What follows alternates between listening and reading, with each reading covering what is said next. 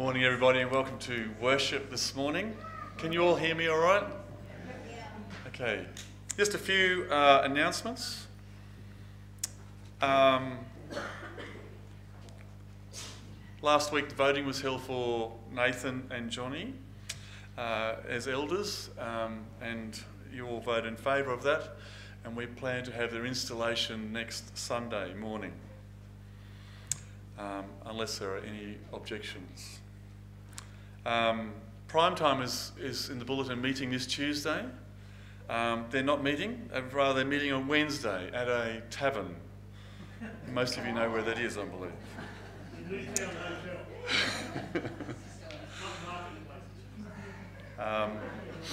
This coming Saturday evening we're having a farewell dinner for the Nuctarans, and you all would have received an invitation, a bit of a program, and we welcome you to participate with some skits or a poem or a musical item or some entertainment that you would like. Please consider that, and then either respond to Alex or to myself, and we'll see what we can put in for the evening, and we'll have a nice, lovely evening together. Thank you. Have a blessed service. Good morning, congregation. The idea that there might be skits is a little bit scary.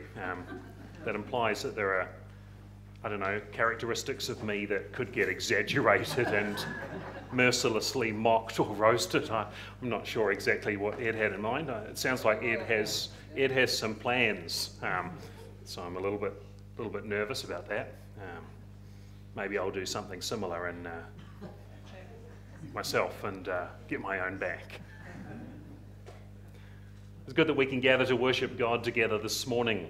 And we hear in the Psalm 130, these words, "Out of the depths I cry to you, Lord. Lord, hear my voice.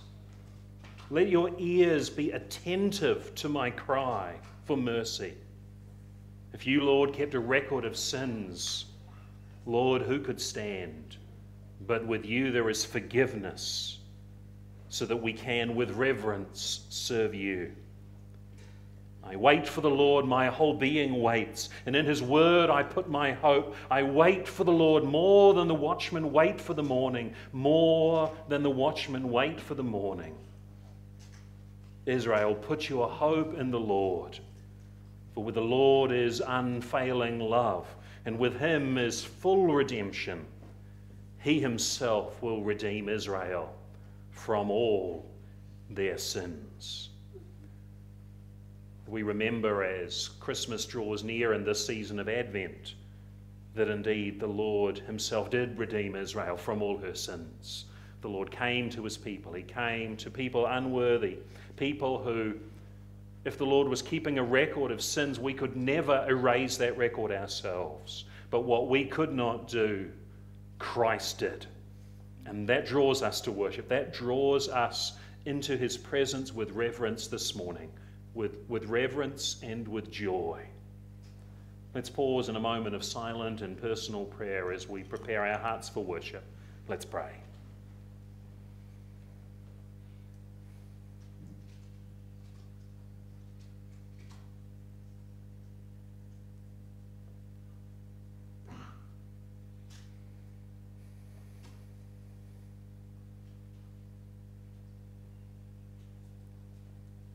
Thank you, Father, that you have called us into your presence. And we wait for you. We wait for you as the watchmen waited. We wait for the coming of the Lord Jesus, coming again. And as we gather together this morning in your name, acknowledging that you are our help and our strength, our confidence, our every hope. Father, would you fill us with fresh hope, we pray. And may we know your grace, mercy, and peace in the name of the Lord Jesus Christ, in whose name we pray. Amen. We read from one of the Psalms. We're going to sing one of the Psalms. We're going to close with a Psalm as well later on in our service. We're going to open with Psalm 96. Please stand and sing.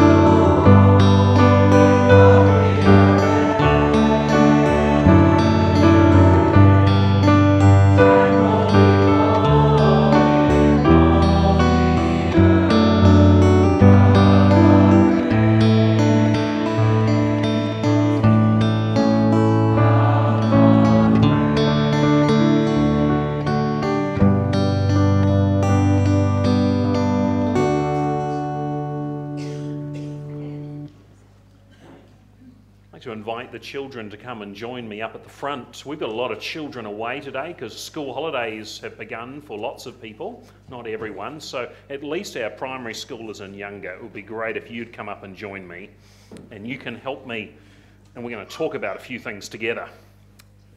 So we've got Anne Jackson's coming too. Beautiful. I've got a question for you. Can you imagine today, can you imagine that someone has invited you to their birthday party? Is that an exciting thing? Have you ever been invited maybe to a birthday party though and found that maybe you haven't always gotten on very well with the person who's invited you? Do you ever have friends that you sometimes get a bit grumpy with your friends? Yeah, I think that happens. That's a normal thing, and it's not just for children. Adults have that happen sometimes too. And would it be fun going to that birthday party if you were still a little bit grumpy with the person whose birthday it was? Can you imagine you'd get there and you'd be like, "Here's your present. I have to give it to you. My mum said, here's the present. I'm really grumpy that I'm at your party. Other than that, there's good food. I'll just eat the food and not have very much fun." Would you enjoy a party like that? I don't think you would enjoy a party like that. You'd be the whole time feeling a little bit sad inside because it would be like you're not friends together. And it would be such a better birthday party, and you would actually enjoy yourself and have a lot of fun if you were friends together. It'd be a bit like that maybe within your family, if you're a bit grumpy with a brother or a sister and you sit down to have a special family meal together. Would that be a lot of fun? Not if you're grumpy with everyone. If you're grumpy with everyone and people have, maybe somebody called somebody a mean or nasty name, or somebody used their foot to tap somebody else in a way that they probably shouldn't have done, or something like that, then that wouldn't be a fun family meal, would it? Same with the birthday party. Next Sunday, the grown-up people and the adults here in our church are going to have a special meal together. Does anyone know what that meal is called? It's in church. And it's a meal where you have just a little piece of something to eat and a little piece of something to drink. I wonder what that could be. Kester? Bread and wine. Bread and wine, yeah. And what do we call the bread and the wine? Joel? The Passover, that's right, that's when they first had it. And then when Jesus and his disciples had the Passover meal, we call it something else as well. Can you remember another word that we might use for that? There's lots of different words. Okay, Kester? Bread for the body. The bread does represent Jesus' body and the wine Jesus' blood. We call that the Lord's Supper, or communion, or the Eucharist, depending on the different church that you're in. That's what the grown-up and adult people in our church are going to be celebrating next week. Do you think it would be good for them to come to a special meal that Jesus has prepared if they were grumpy with Jesus? No, that would be a bad thing, wouldn't it? What about if they were grumpy with other people in the church? Would that be a good thing or a bad thing? That would be a bad thing as well.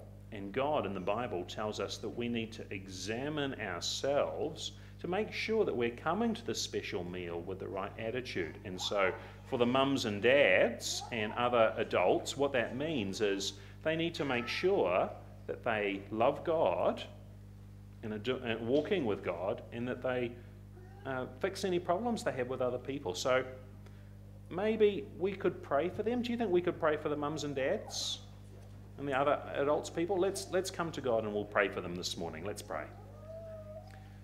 Dear Father in heaven, we want to pray for the mums and the dads in our church and the other adults, and we want to pray for them today. Often we know they pray for us, but we want to pray for them today, and we want to pray that you'll help them to prepare for the Lord's Supper this coming Sunday. We thank you and pray that you'll help them to be walking in a good relationship with you. And we pray that you'll help them to be at peace with one another in the church, so that they can come together and celebrate this meal with Jesus, and it might be a good time and not a little bit grumpy and sad like it might be if we were at a birthday party with someone who we didn't really get on very well with right then. We pray that you'll help them to do that very well this coming week, that they can celebrate and join with joy on Sunday. And we pray in Jesus' name. Amen. Does Jesus forgive our sins when we ask him? He does. And so we can have every confidence that when we come to God and ask him to forgive us our sins, and when our mums and dads do the same, then they know that they're going to be forgiven as well. Because that's why Jesus came into the world. For God so loved the world that he gave, what did he give? He gave, Felix? His only son, that whoever does something, what do they do? What do they do, Joel? Believes in me shall not perish but have eternal life. And a little bit later in our service, we're going to see Kenrick's going to show that he believes in Jesus. He's going to come up to the front and talk a little bit about that. We call that a profession of faith. So keep watching and you'll see what that's all about as well. Okay, you can head back to your seats where you are. We'll keep praying for our mums and dads this week. Right now we're going to sing. We're going to sing two songs. The first song, "O Great God of Highest Heaven," a prayer for all of us that our hearts might be filled with the love of God and the fellowship of God. Then we're going to sing of how the Lord is our salvation. Let's stand to sing. Every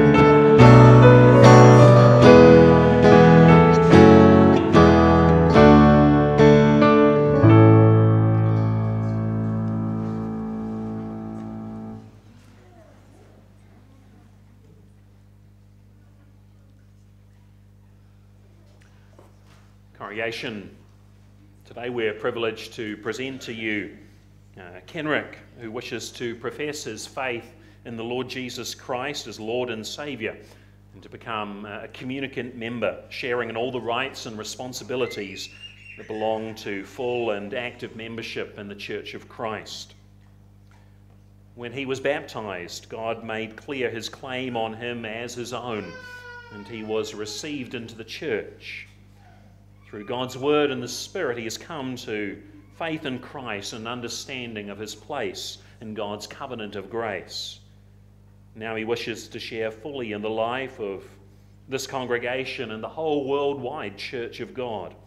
So today he will publicly accept and confirm what was sealed in his baptism, profess his faith in the Lord Jesus, and offer himself to God as his willing servant. We thank God for giving Kenrick this desire and pray that as we now witness his profession, God will favour us with the presence and guidance of his Holy Spirit. Kenrick, I'd like to invite you to come up to the front.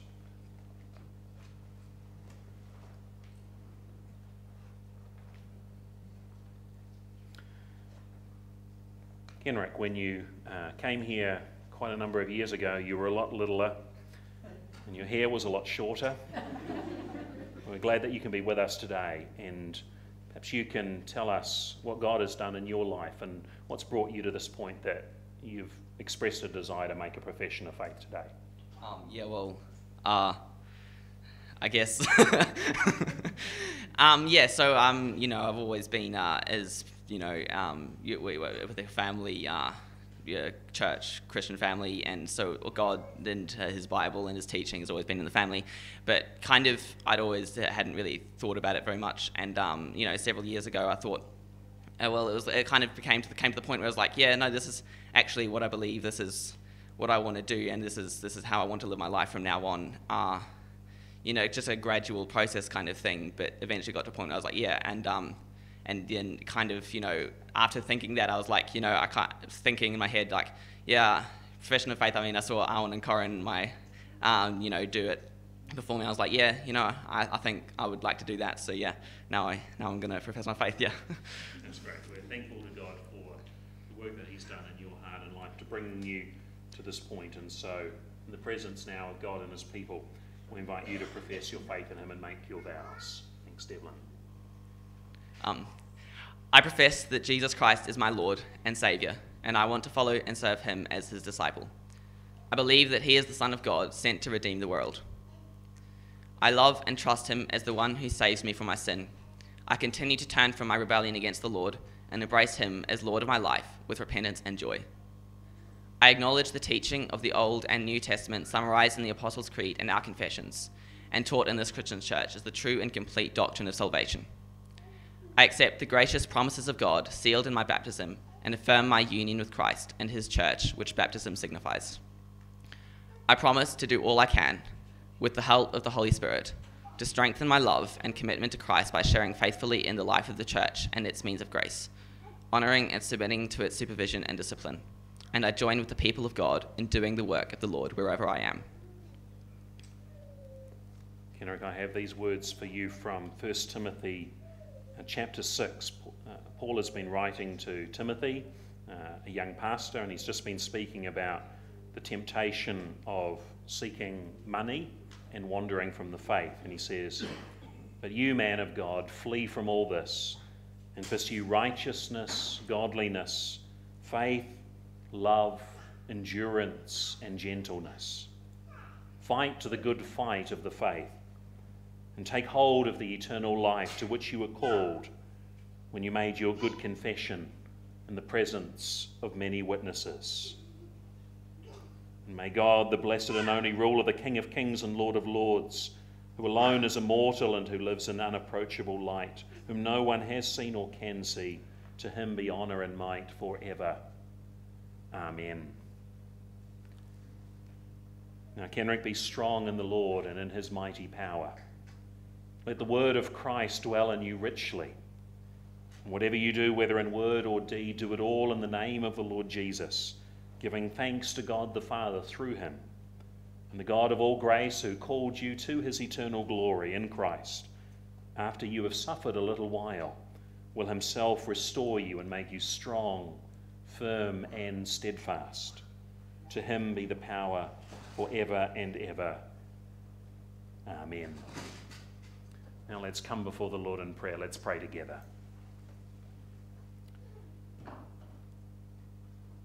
Lord our God, we thank you for your word and spirit through which we know Jesus Christ is Lord and Saviour. And it's our prayer this morning that Kenrick may never cease to wonder at all that you have done for him. Would you help him to continue firmly in the faith, to bear witness to your love, and let the Holy Spirit shape his life. Take him, Good Shepherd, into your care so that he may loyally endure opposition in serving you. And may we, with all your children, live together in the joy and power of your Holy Spirit. We ask this in the name of the Lord Jesus and in the hope of his coming. And may the Lord bless you and keep you. The Lord make his face to shine upon you and be gracious to you. The Lord turn his face toward you and give you peace. Amen.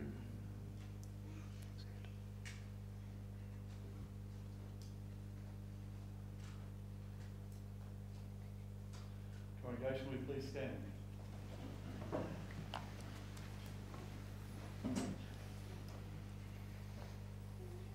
Henrik, in the name of the Lord Jesus Christ, we now welcome you to full participation in the life of the church, the privileges of communion, the responsibility of exercising your gifts, the fellowship of his joys and sufferings. And as congregation we respond, Thanks be to God. We rejoice in your profession and promise you our love, encouragement, and prayers. Thanks, Ed.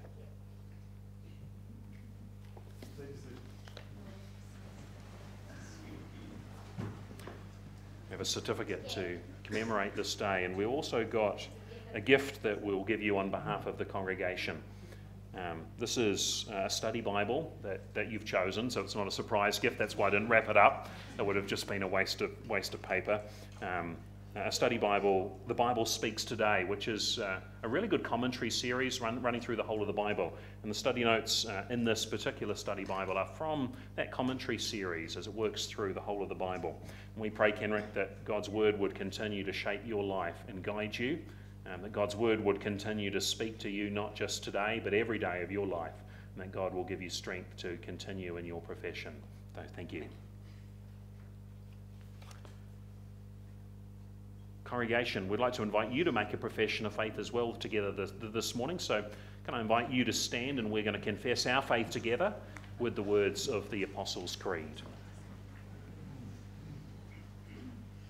We join together not just with Kenrick, but with the church of all ages, down through the ages, and confess our faith together using these words. I believe in God the Father Almighty, maker of heaven and earth, and in Jesus Christ, his only Son, our Lord, who was conceived by the Holy Spirit, born of the Virgin Mary, suffered under Pontius Pilate, was crucified, dead, and buried. He descended into hell. The third day he rose again from the dead. He ascended into heaven and is seated at the right hand of God the Father Almighty. From there he shall come to judge the living and the dead. I believe in the Holy Spirit, the holy universal church, the communion of saints, the forgiveness of sins, the resurrection of the body, and the life everlasting. Amen. We're going to sing together. We're going to sing together a song that Kenrick's chosen as we remain standing, How Deep the Father's Love. Please remain standing and we'll sing.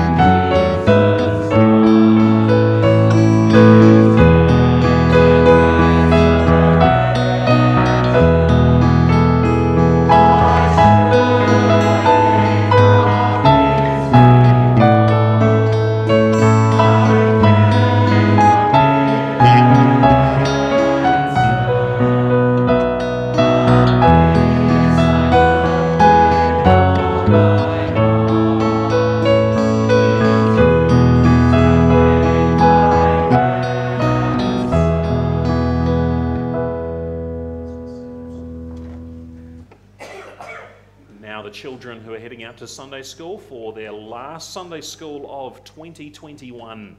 You can make your way out with your teachers now. They're ready for you.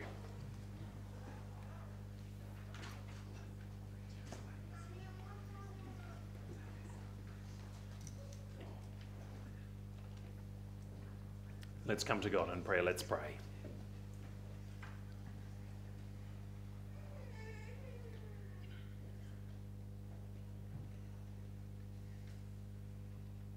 Now, Father, even as many of the younger children in our congregation have just gone out to their Sunday school class this morning, we want to pray for them. We want to pray for our children and for their teachers, and we especially want to pray for our children, that you would help their faith to grow, that they might see the beauty of the Lord Jesus Christ and profess faith in him as his disciples. We pray that you would help us as parents to help nurture and encourage their faith as they continue to grow. We want to pray for their teachers today. We're thankful for their willingness to serve our covenant family in this way. And we pray your blessing upon them this morning and also next year. Father, we're thankful as a church for the election last Sunday of John and Nathan to serve in the office of elder. We pray that you will equip them with everything that they need to do your will and to serve faithfully and admirably in the office to which you've called them. We want to pray for session then also as they meet for the final time this year on Tuesday. Pray that you would give our elders wisdom and guidance as they plan for the remainder of this year and start looking ahead into next year. Father, we pray for Ria this morning and for Bill and for Anne and Yvonne, all of whom are unable to be with us at this time for worship. We want to pray for them at home as they watch our services a little later on, either today or tomorrow. We ask for your blessing and strength upon them and their situation and their time of need. We pray and continue to pray for Emmy and Sydney and pray that you would give her strength in this extended period of absence from her family and from her church family. Give her strength for this time and bring her back to us safely soon, we pray. We want to pray as well that as we enter into what is often a very busy time of year, that you would help us to slow down, that you would help us to prepare our hearts for a time of remembering the coming of Jesus. And not just to remember his first coming, but to prepare our hearts for his second coming as well. May this be a season of the year in which we are filled with a fresh sense of wonder and awe, of thankfulness and gladness for all that you have done for us in sending Jesus to be our Saviour. And Father, as we open your word together this morning, may we see Jesus. May we see Jesus through our reflection on the lives of those who have gone well before us in the faith. Help us to see Christ and help our hearts to be encouraged. Fill us with hope, we pray. And may your Spirit guide us as we open your word together. In Jesus' name we pray. Amen. Let's turn in God's word firstly to our New Testament reading, which comes from the book of Hebrews, Hebrews chapter 11. We read from verse 8 about the faith of Abraham.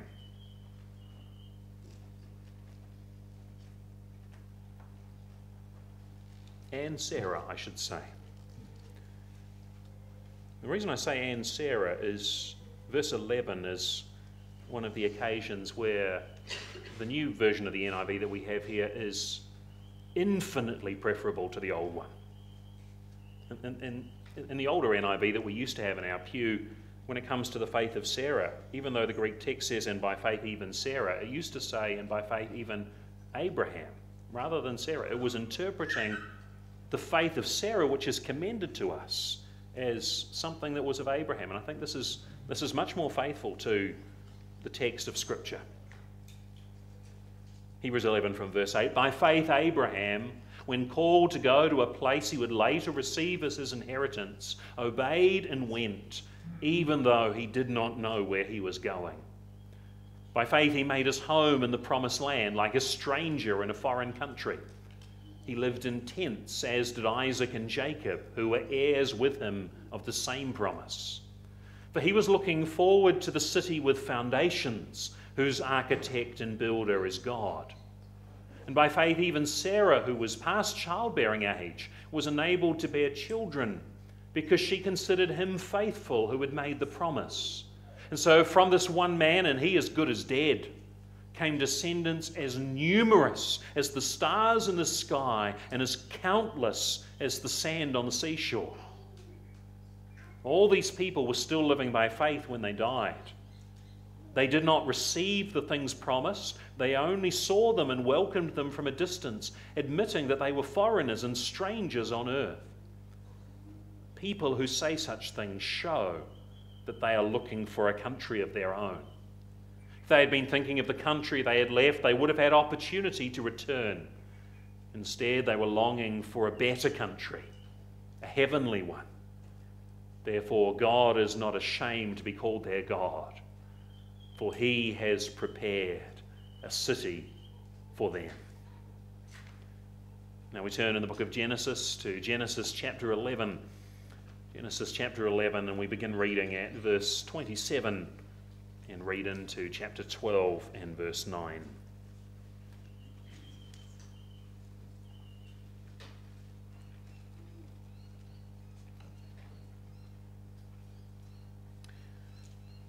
This is the account of Terah's family line. Terah became the father of Abraham, Nahor, and Haran. And Haran became the father of Lot. While his father Terah was still alive, Haran died in Ur of the Chaldeans, in the land of his birth. Abram and Nahor both married. The name of Abram's wife was Sarai, and the name of Nahor's wife was Milcah. She was the daughter of Haran, the father of both Milcah and Iscah. Now Sarai was childless, because she was not able to conceive. Terah took his son Abram, his grandson Lot, son of Haran, his daughter-in-law Sarai, the wife of his son Abram, and together they set out from Ur of the Chaldeans to go to Canaan. But when they came to Haran, they settled there. Terah lived 205 years, and he died in Haran. The Lord had said to Abram, "Go from your country, your people, and your father's household to the land I will show you. I will make you into a great nation, and I will bless you. I will make your name great, and you will be a blessing. I will bless those who bless you, and whoever curses you I will curse, and all peoples on earth will be blessed through you." So Abram went as the Lord had told him, and Lot went with him. Abram was 75 years old when he set out from Haran. He took his wife Sarai, his nephew Lot, all the possessions they had accumulated and the people they had acquired in Haran, and they set out for the land of Canaan, and they arrived there. Abram travelled through the land as far as the site of the great tree of Moreh at Shechem. At that time the Canaanites were in the land. The Lord appeared to Abram and said, "To your offspring I will give this land." So he built an altar there to the Lord who had appeared to him. From there he went on towards the hills east of Bethel and pitched his tent with Bethel on the west and Ai on the east. There he built an altar to the Lord and called on the name of the Lord. Then Abram set out and continued toward the Negev. This is the word of God.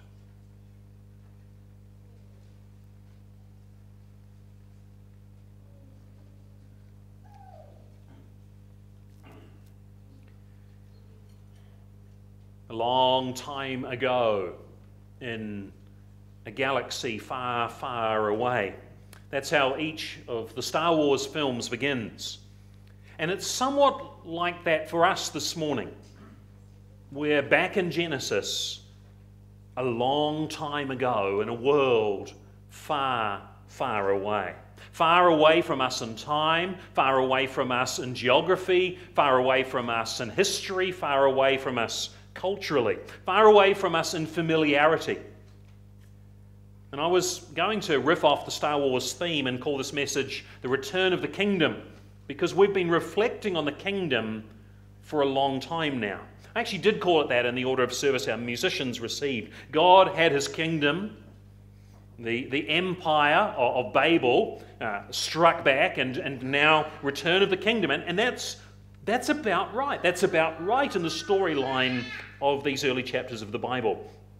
But then I remembered the retitled original film, simply Star Wars, when it came out, and thought, yes, this is the return of the kingdom, but A New Hope is better still. For that's what we have this morning here in our text, in our preaching text, a new hope. The flood reset the kingdom. The kingdom is back in action, but it didn't take long for Babel Tower to see the nations scattered throughout the world. Hardly one nation under God, rather many peoples with nothing to do with God. And we might wonder, did we not know more, if that was all there was ever to be? You see, every time the kingdom has begun to take hold, it seems, on planet Earth, it's come to nothing.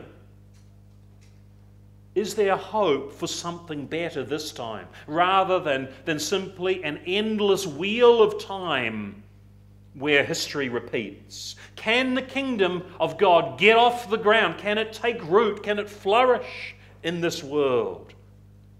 These are the questions we're answering this morning, and our text today gives us a new hope.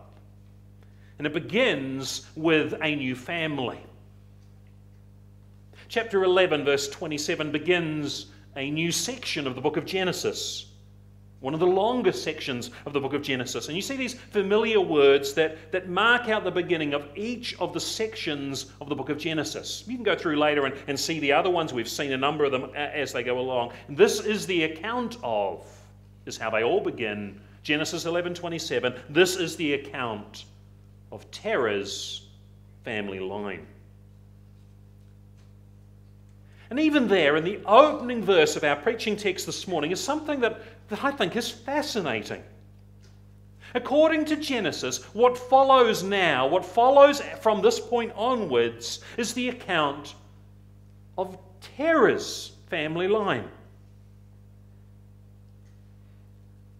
I wouldn't have described it that way, would you? Would you have described it that way? What I would have said was, this is the account of Abram's family line.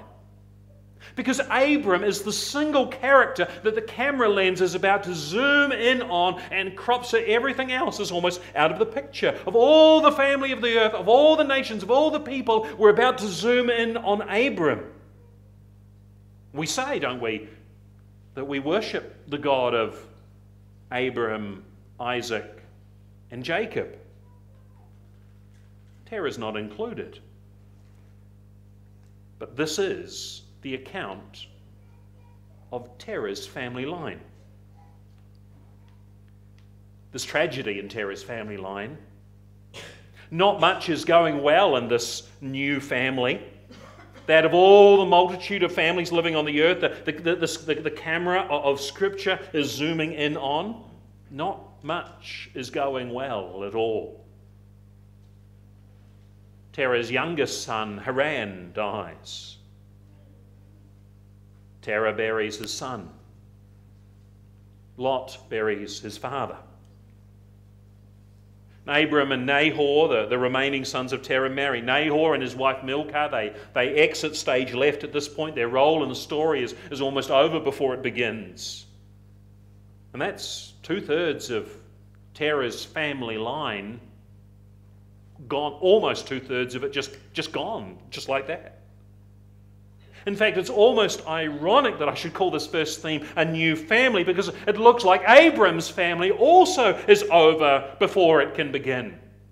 Because what do we see in the text? Sarai, verse 30, was childless because she was not able to conceive. But this is the account of Terah's family line, according to Scripture. An unlikely candidate for anything promising. One son has died, one son has gone from the picture. The remaining son and his wife have no children and can have no children, and there's an orphaned grandson. But this is a new family, a new focus, and through this unlikely family, God is going to bring new hope into his world, into his kingdom. But I think it's fitting that this is the account of Terah's family line for another reason. Because did you notice that it's Terah himself who sets out on foot for Canaan? He sets out on foot for Canaan with his small, extended family. Now, he doesn't get to Canaan, that's true. And we're not told that God called him to go, but go he went. Maybe God called Abram and Terah came along with him. The father following the son, that's unusual in the ancient world. So Terah doesn't get to Canaan, that's true. He gets to a place called Haran, almost but not quite the name of his son who had died. What does he do? He quits his journey there. When they came to Haran, they settled there. And Terah lived 205 years, and he died in Haran. And friends, the more I reflect on this introductory paragraph, the more I see hope. The more I see the hope that a story like this would have given to God's people. Reflect with me for a moment on later Israel and some of the situations in which she hears these words afresh. Think of God's people and the exodus out of Egypt. That too was an unlikely beginning, a slave people seeking to escape from the most powerful empire on earth.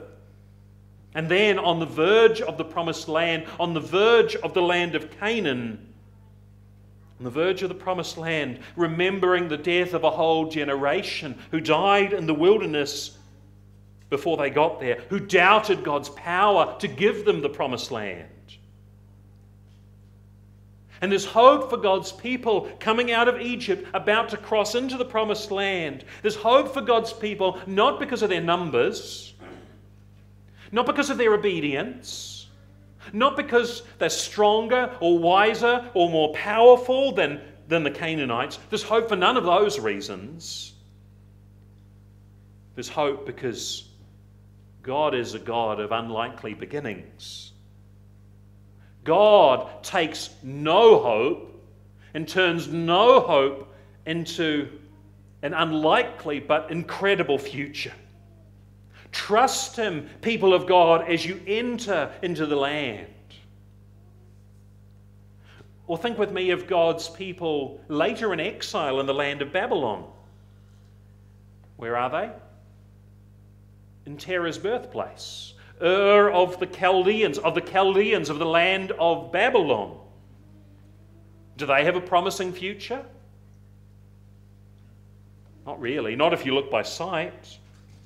Again, a captive people in exile with no power, no influence, no hope, no earthly hope, but there is hope. There's hope not because of who they are, there's hope because of who God is and because of God's promises. Because of God's powerful control of history, because of God's ability to turn the most unlikely circumstances into His plan to bring hope into the world. And what that means, friends, is that there's hope for us.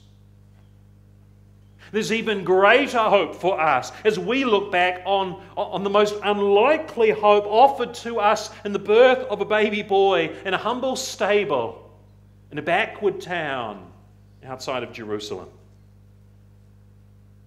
Hope that comes again from an unlikely family. Family that's a bit of a social embarrassment, with a baby due less than 9 months after marriage. And from that unlikely family comes the greatest hope the world has ever known. And so that gives us hope in our circumstances today. Because we're not Terah, we're not Abram, but we are Abram's children by faith. And if we trust in the Lord Jesus Christ, His God is our God, a God who brings hope out of hopelessness, a God who accomplishes His purposes in the world in the midst of the most unlikely circumstances.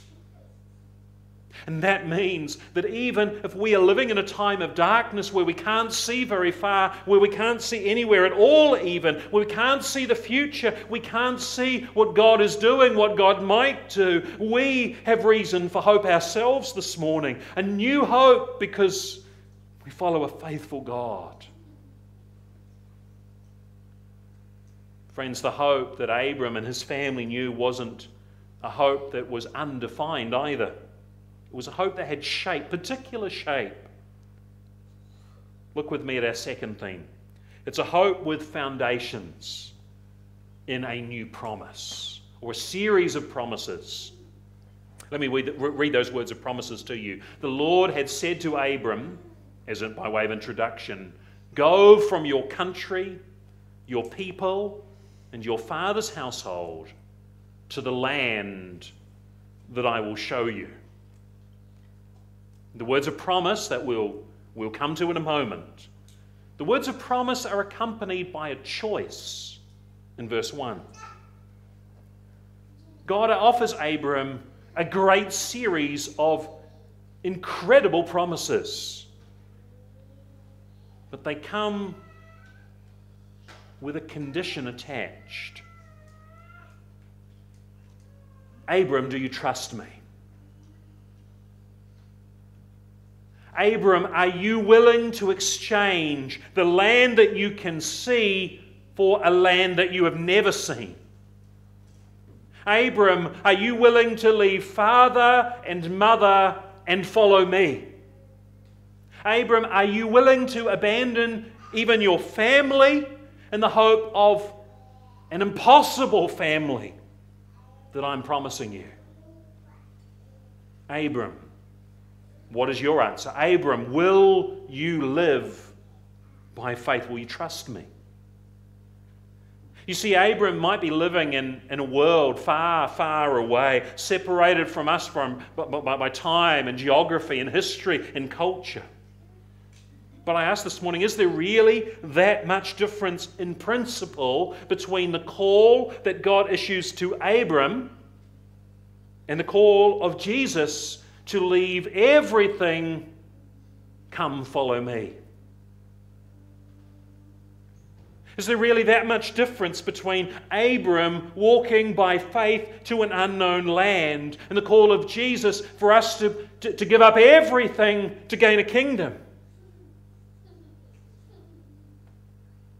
Is there really much difference between the choice that Abram made to trust God and the profession of faith that Kenrick has made this morning to trust the same God? In principle, I think all of these are similar. A call to walk by faith, a call from the same unchanging God to people who can't see what's being promised with anything other than the eyes of faith. Give up what you have for what I promise. That's what God's saying. Sell everything that you have to gain the pearl of great price, that treasure hidden in the field. You know what, friends? Abram's faith to leave everything to follow God is remarkable. The faith that any of us exercise to leave everything to follow God is remarkable. You see, faith, friends, isn't something weak. Faith isn't something that's wishy-washy. Faith isn't something for the weak of mind, in a manner of speaking, it is truly incredible to give up what you have for certain To give up what you can see with your own eyes, to give up your comfort and your security and your all the things that you have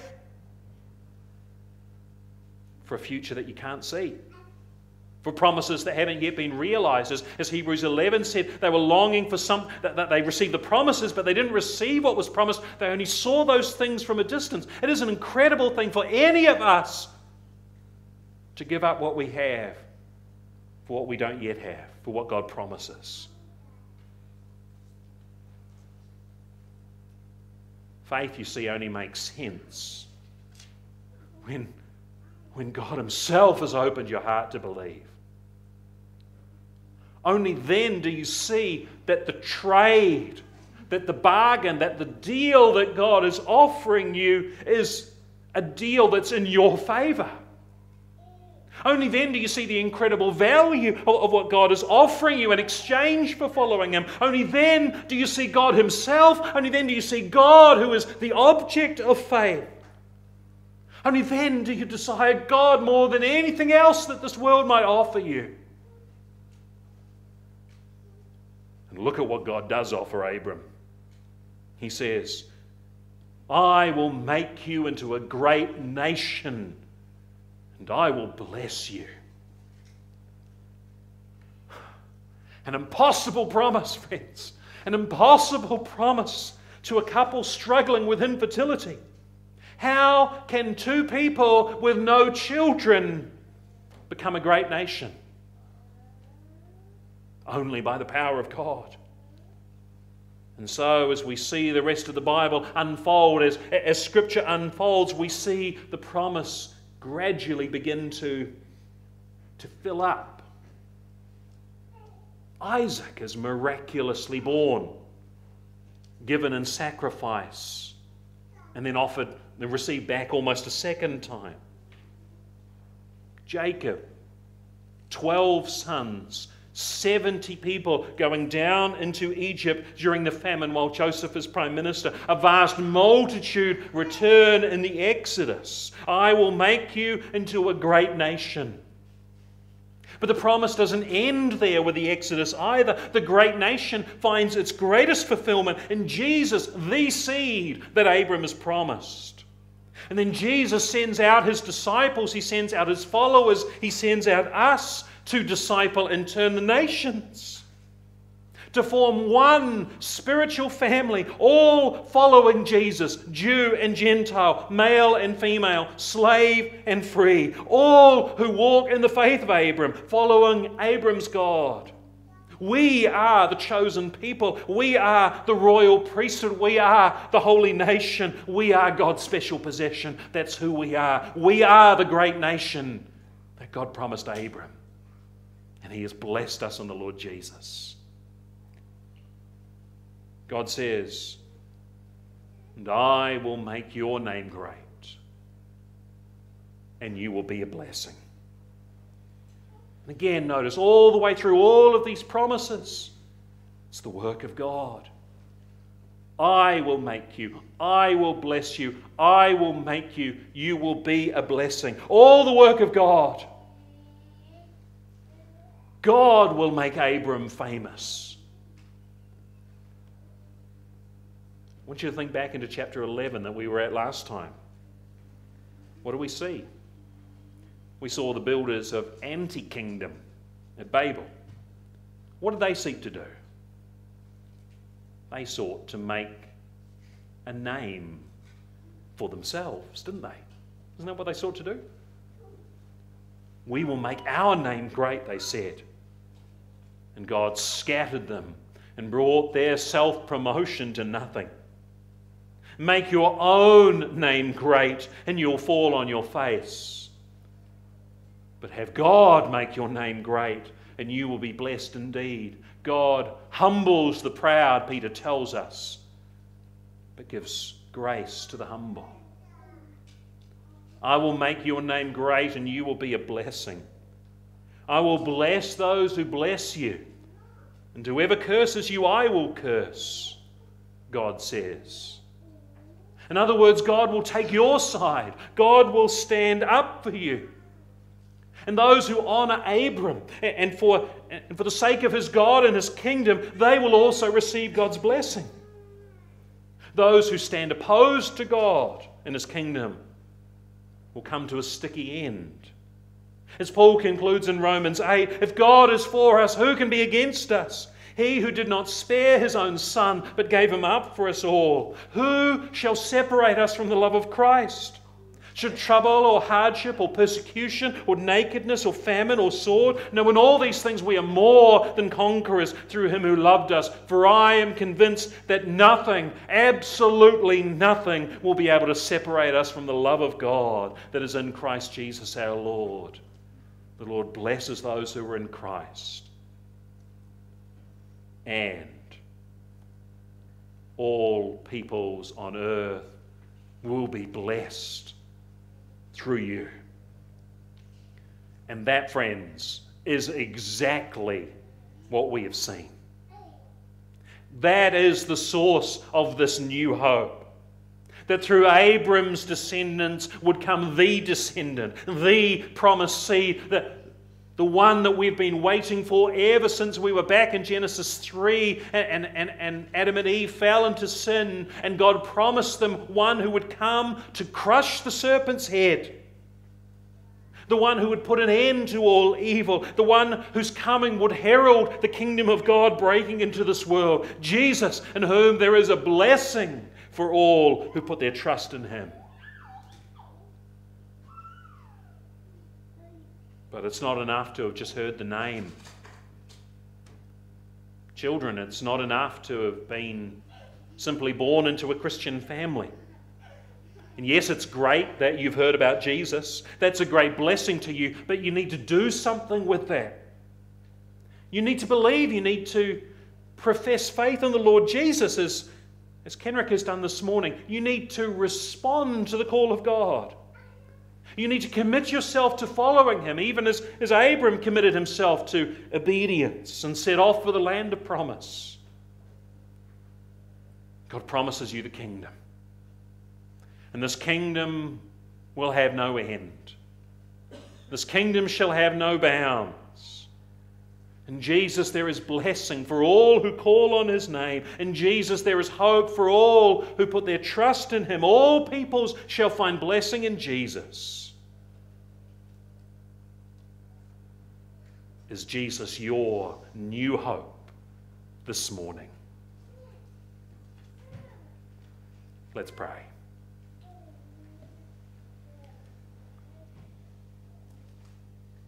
Father in heaven, thank you that once again we can see how you bring hope out of hopelessness. You bring joy out of sorrow, out of tragedy. You give hope where there is no hope. You give a future where there is only a bleak horizon otherwise. We thank you for this. We thank you for your very great promises to Abram, promises which are ours by faith in the Lord Jesus Christ. We pray that we might know your blessing. We pray that our children might know your blessing through coming to put their faith in the Lord Jesus, even as we have placed our trust and hope in him. Would you help us to follow him? Would you help us to follow him in the challenges that we face from both day to day and also more broadly from year to year and decade to decade in our lives? As each decade brings fresh challenges and a fresh call to follow the Lord Jesus, to lay aside our own interests and desires and seek first the kingdom of God. Would you help us to do that as we come up to the end of another year, as we reflect on a year that lies ahead, as we in faith and seriously minded, we set our ambitions for the year to come, our resolutions. May they be resolutions anchored in the call of Christ to come and follow him. Help us to do this, Father. Forgive us for our many weaknesses and sins through faith in that same Lord Jesus, in whose name we pray. Amen. Let's conclude this morning with a psalm. We began with a psalm, we read a psalm, we sang a psalm. I'm going to conclude with a psalm as well from Psalm 67. And I've chosen this psalm because it speaks to us of some of these themes of Abram's promise. May the peoples praise you, God. May all the peoples praise you. The sense that may God, it begins, may God be gracious to us and bless us, make his face shine on us. Why? So that your ways may be known on earth, your salvation among all nations. Surely that's God's promises to Abram, is it not? I will bless you and make you a blessing. All the nations on earth will be blessed through you. And so we sing these same words, these words written a long time ago. We sing them with fresh understanding, with fresh hope this morning. How all the nations of the world will find blessing through Jesus. Let's stand to sing.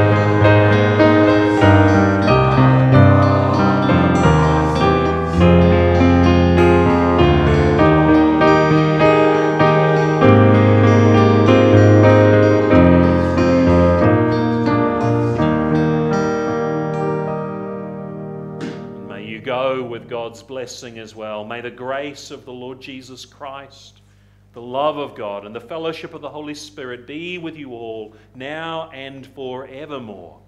And all God's people said, Amen.